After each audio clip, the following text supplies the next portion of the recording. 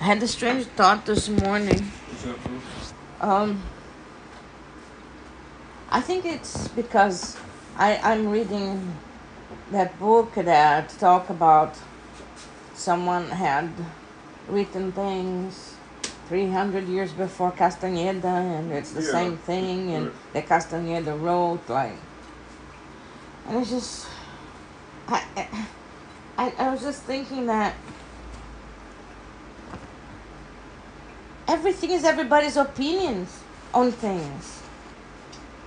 You find an earlier source of that opinion, and then it's another opinion. It feels like everything is just opinions. When do we actually get to any truth of anything, if there is any? It just felt like Well, it's all opinions. I'm not talking about science and that kind of thing, but the truth of it all, the bigger truth of where we come from, where we're going and we die. Oh, the spiritual truth, the bigger truth.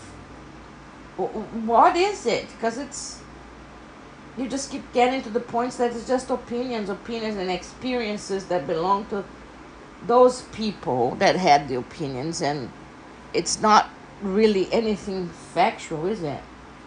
you're getting at an essential philosophical point, Yeah, especially in Western philosophy, right. which is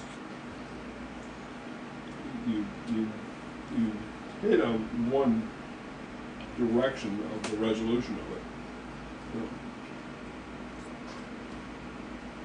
and that is experience.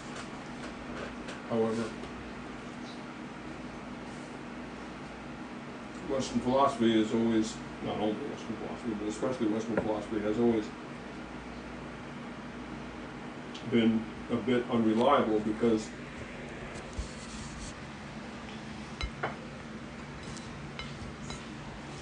you have someone with an experience and and then expressing their interpretation of that experience. Someone else may have a somewhat or very similar experience and interpret it differently.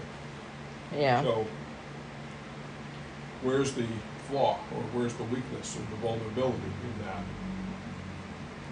That completely has to do with the consciousness of the experiencer. That if the consciousness of the experiencer doesn't support complete clarity of the experience and clarity of the expression of the experience, then the consciousness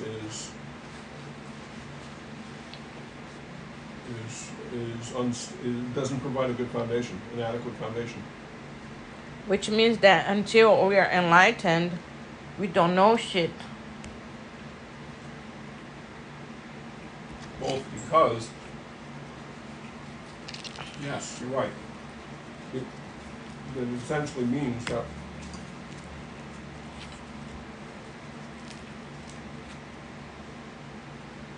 both the, I'll put it in somewhat simplistic ways because the way I've heard Maharishi express it. If you're 75% enlightened, or you could say 75% stress-free, or however you want to put it, then your experience is going to be 75% accurate. I mean, you're 75% complete. And also, your interpretation or expression of that is going to be only 75% accurate and complete. Right. Um, doesn't mean that the experiences of those who, well, and here's the kind of I don't want to say exception, but almost a dilemma in that consideration is that because of a unique configuration of the nervous system, and in this case when I say nervous system, it's a combination of everything going on in the body and mind and everything, you know. Mm-hmm. Because of whatever unique condition of the nervous system might be going on at the time of that experience, whatever that big experience was, that experience, that flash of an experience, can be very true and accurate. But it is never 100% true and accurate until you're 100% there on that level of consciousness. So you can actually, there are understandings that people who have had flashes of celestial experiences and enlightened experiences and unity experiences and all that are, you could even say, 99% accurate and true.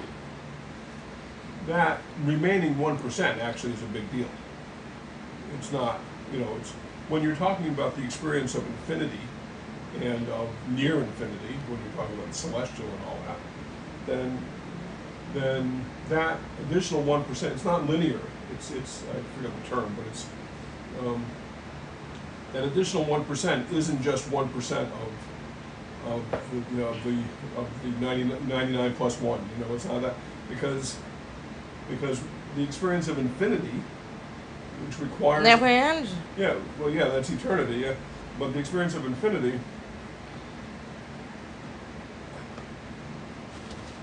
can only be had when you are owning that infinity. And so if you're getting 99% of that, it's not the infinity you're right, getting. right, even though it is remarkably huge in that experience. And then you go into what is the condition of the nervous system at the time that the individual is expressing it, whether it's in words or writing or however, sharing. If it's not, well, I shouldn't say that if it's not, to whatever extent the individual's nervous system is there, that's the quality of the accuracy that is going to be expressed. And so the individual could be 75, 85%, 99% there when they have the experience, but only 70% or 50% there when they're expressing it. So that goes through the filter of the physiology that is now even less clear. And that's been a dilemma for the poets and the philosophers and other writers for years, is that they never feel they can give full expression to their experience, even when the experience wasn't 100%. Yeah. And they get very frustrated about it all, justifiably. But the resolution to this is, obviously, the simplest way of looking at the resolution to all this is that, get enlightened. But when you can find a great amount of similarities in the expressions of these experiences among those who have been considered to be either enlightened or just simply highly evolved, then there's a greater degree of likelihood of truth and accuracy in it. There was a certain point where Maharishi was advising us not to read any of the Vedic literature for a variety of reasons, but largely one in this particular example, because so many of the translations and commentaries have been done over the centuries by unenlightened people. Then later, as we progressed, not just as teachers, but and governors and all that, but as just people meditating on, he essentially said, we have enough experience in our own consciousness to know when truth is resonating. Now this was specifically to do with the Vedic texts, Right. but some of that can be applied to other writings and philosophies and such. But the other thing that complicates this issue when it comes to the Vedic texts is that many, if not most, of them, as is probably true with all scripture, has its exoteric value and within it its esoteric value. And so it is the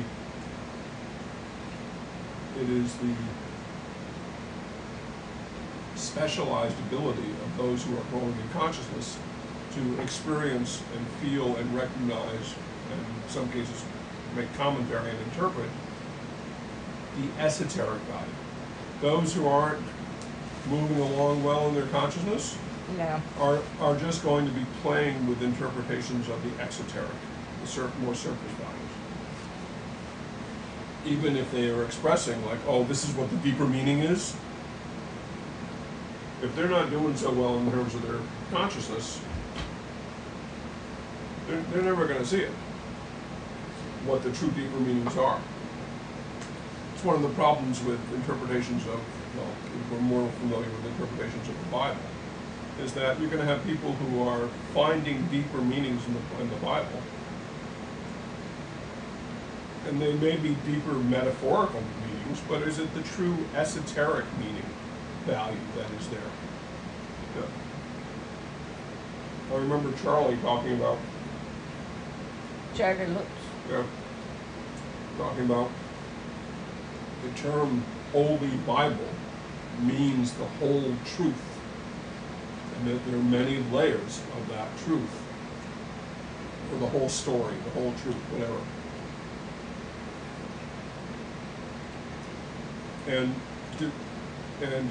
he and others have cautioned them to basically say, well, here's what the words mean, and then here's what the metaphor of the words mean. That's just going down one layer. The scriptures tend to have a value in helping one grow in not just understanding, but in actual experience of higher states. All scriptures. But when is it good to read the Yoga Vasishta? When is it good to read the Brahma Sutras? You know, the Brahma Sutras are an example. The Brahma Sutras, the way I understand it, have very little value until you're about to get into Brahman consciousness. And yet they're studied, and they're read, and they're interpreted, and there are commentaries made on it, and they're beautiful, and all these different things.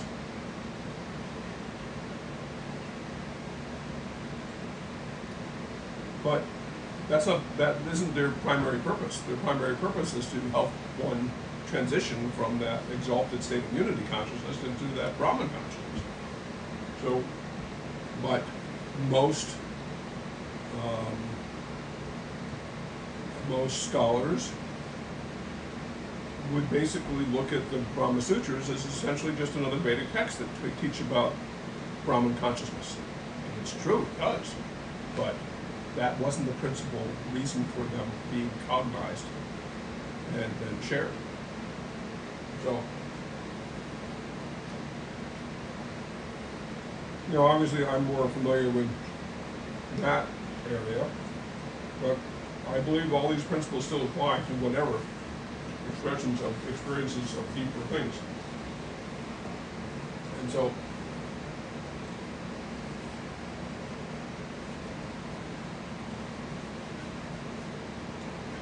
then you get into the whole confirmation bias area. You know, that you, and I'm guilty of it as much as anybody else, because I think it's a byproduct of not being enlightened, constant byproduct of that. So, over the years of our lives, we enjoy, and then because we enjoy, we tend to believe descriptions of certain realms of living. In this case, the celestial realm, fairies, angels, all these different things. And there are things that we love to hear and read about and all that. And so we naturally look to read and hear about those things that confirm that love in that way. So we stay as if trapped in that concept. In a way, because you're always trapped within that behavior concepts before you're experiencing them in their fullness. And the experience of anything is always going to be bigger than the writings or the descriptions or the opinions of such a thing. When to extrapolate and kind of borrow from one of the analogies that Maharishi was loving to use a lot. He didn't quite use it in this way, but I think it still applies. You can tell a man about a strawberry. Beautiful red color, delicious juiciness, this and this and this and this and this. And some will just enjoy hearing and looking at strawberries. You know, so look how beautiful it is. You know, oh, open it up, look how juicy it is. But until the man, I'm just saying man, but until the person actually tastes the strawberry, they are stuck, as you just said, in the understanding of the descriptions of the strawberry. Yeah. It's helpful to have those understandings, because without the intellectual understanding, the intellect is all about choosing. This, not that. This and that. That's, you know, it's all about choosing. To discriminate between A and B, and to know when it's good to have A and B. You know, it's all about those things. You can't have a functioning intellect without having some understanding of those variables. What is A, what is B, etc. So it's very helpful to have these understandings. But without actually tasting the strawberry, you're limited. Regardless of how much you can learn about the molecular structure of the strawberry and how the different colors manifest from when and how and when the sun hits it and all these different things, you can have all these great levels of knowledge. You can have almost ad infinitum levels of knowledge about a thing or an experience. But still, you're stuck in that understanding, and you're stuck because it isn't complemented by the experience. Then Maharishi would go on to say, in this example, and he was using it in a different way, but again, is that all of the understanding would lead to the person saying, ah yes, then I want to taste the strawberry. And then the tasting of the strawberry leads to the desire of knowing intellectually and experientially, well, what if I put a strawberry with some whipped cream? What if I put a strawberry in a pie? What if I put the strawberry along with blueberries? You know, and then tasted all that. So the intellectual understanding naturally leads to the decision of how and when to experience, and if to experience. So there's nothing wrong with the intellectual understanding, but it is never complete. And when something is never complete and we're staying in something that's never complete, we're stuck, as you referenced, you used the word. So, but you have to experience for yourself, but that doesn't even mean you're going to experience everything in the reality that it truly is, because you're not enlightened. Right, but not having the enlightened experience, the full experience of it, shouldn't diminish or prevent you from having more and more experiences. And essentially, it should drive you to having more and more experiences, if it's a healthy, good thing to have. And I think this was part of the issue. This is a sort of a deviation of the discussion, but this is part of the issue that has been problematic in my lifetime. It probably goes before this as well.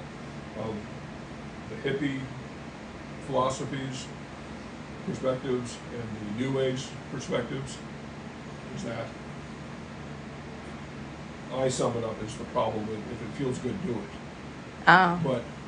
But it's more than that. It's that if it's possible to experience, then let's experience it. That's a problem with science as well. If it's possible to create something, we should create it and see what happens. It's not always good. And you know, it's a dilemma, because in a lot of ways the only real way to know, or a better way to know if something is good to do, is by doing it. Sometimes it's very difficult to know that something isn't good to do. It's like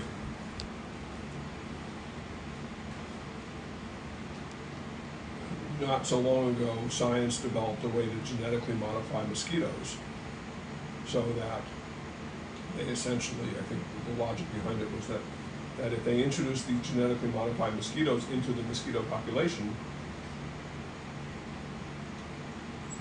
because the genetically modified mosquitoes that they were introducing could not sustain the carrying of certain diseases, where the non-genetically modified ones could, then the scientists believe, and probably accurately, that it would eventually dilute the gene pool of the non-genetically modified mosquitoes, so that few, if any, would ever be able to carry these diseases. Right. So on many levels, that sounds like a great thing.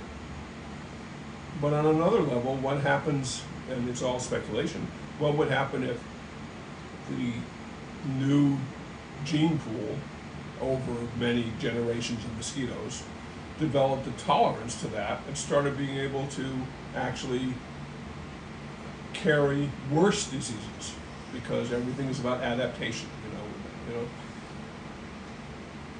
That's those are the concerns. When I first saw those stories, I said, and I think others said, what could possibly go wrong? Everything. Yeah, right. It's but maybe not. But the problem with that is that we may not know for many, many years if it's a problem. So do you do it? And this has been part of the argument of that the somewhat uninformed and uneducated anti-vax people have been. Their argument has been, well, it's an inaccurate argument, it's the Vax Foundation. Their argument has been, how can this new breed of vaccines, the mRNA vaccines that have been used for COVID, been created so quickly and not be problematic, potentially a big problem? Well, the fact is they weren't created just for COVID-19. They've been in development for decades. So that argument breaks down. But that argument still is used. Well, how is it that they magically came up with all this stuff so quickly just to address COVID-19? They were motivated to do so because of the scope to actually bring it forward, because of the scope of the problem of COVID-19. And therein also could be a problem, because how much testing was actually done?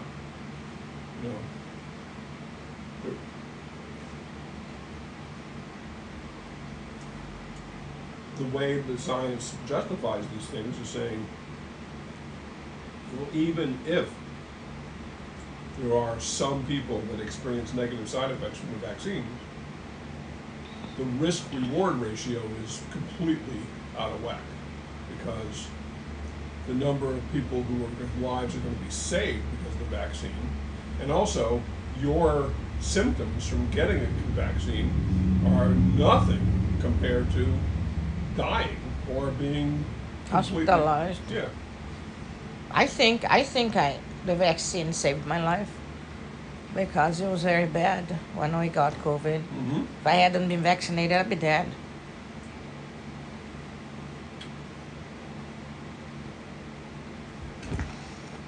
But you can see how people who are afraid or lack some critical thinking, if they heard about your experience, or if they had your experience, they would confuse correlation with causation and say, well, look, she got the vaccine, she didn't get a severe case of COVID, but then she got cancer, so therefore the vaccine... No, I think that the seriousness of COVID, that my lungs had water in them. Mm-hmm. I think that was COVID. I don't even think that was the cancer, because after I had the Flonex and the tube, and then it didn't stay that long. It stayed, less time than normal for what I was going through. And then they took it out, and my lungs didn't produce any more liquid or anything. I think because my immune system's not that great, I guess, because of cancer. I think cancer was already there. I just didn't know, because you're supposed not to even... Cancer doesn't hurt. Yeah, as a rule. You don't even know it's there. Yeah. And I think it was already there, and it's still there, and